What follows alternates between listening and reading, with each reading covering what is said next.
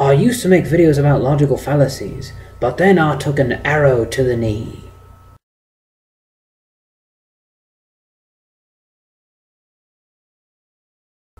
A while ago, I made a cursory study of economics, and in this there were a few books I found quite helpful, among them Economic Literacy by Jacob DeRuy, Economics for Dummies by Sean Masaki Flynn, and The Undercover Economist by William J. Harford. I found them helpful because of the pattern they followed. Here we have term A.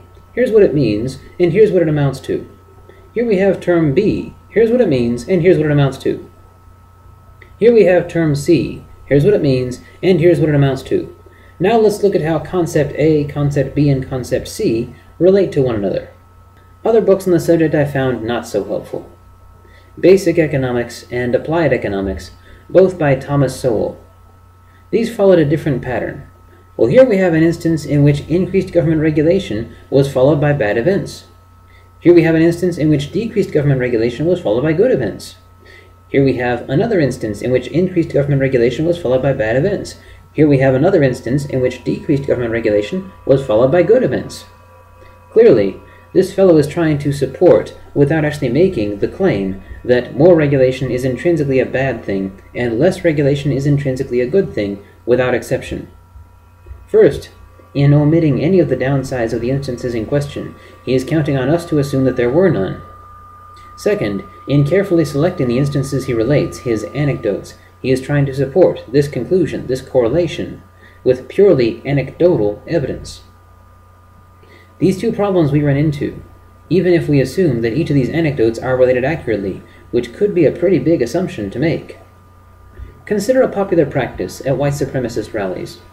A presentation is made, and it begins with various slides and anecdotes of someone who just happens to be black and just happens to have a history of violent, gruesome crime. The more gruesome, the better.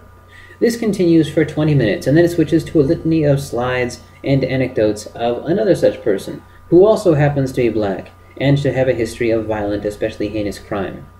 This practice continues for 3 straight hours, switching to a different person every 20 minutes. Interestingly enough, each person they talk about just happens to share these two characteristics, being black and having a history of violent, horrifying crime. The accounts of violence disgust and horrify the audience, and since each person they are shown while in this state of disgust and horror just happens to be black, they learn to associate the two characteristics. After this, seeing someone ethnically African will have a tendency to bring them back to this state, as per classical conditioning, especially if such is not an everyday occurrence. The idea in this case is to get the audience to accept that, since such is the case in 100% of the cases presented, such is the case 100% of the time. Instances of this can usually be identified when someone hates a certain party with a passion and can't explain why. The reason they hate this party is not because the party in question has necessarily done anything wrong, but because they have been trained to associate this party with all manner of horrifying things and so experience horror every time this party comes up. Of course, they tend to have trouble understanding why others don't experience the same horror. Ann Coulter once made a presentation in which she listed one terrorist attack which just happened to have been carried out by Muslims, and then another terrorist attack which just happened to have been carried out by Muslims, then another and another, and then she referred to this as a 100% correlation, counting on her audience to conclude that, since such is the case in 100% of the accounts she has related, such must be the case 100% of the time. Omitting one or just a few important details in a misleading manner is known as a lie by omission. But continuously, deliberately including the details that support a certain conclusion, while deliberately excluding the ones that go against it, counting on your audience to assume that the details that go against it don't exist, is known as cherry-picking. It's cherry-picking when one selects the evidence which appears to support one's conclusions, while overlooking the evidence that goes against it. It's like confirmation bias, but deliberate. One form of cherry-picking is the act of trying to demonstrate a correlation with what is known as anecdotal evidence. So I'll take a moment to talk about that specifically.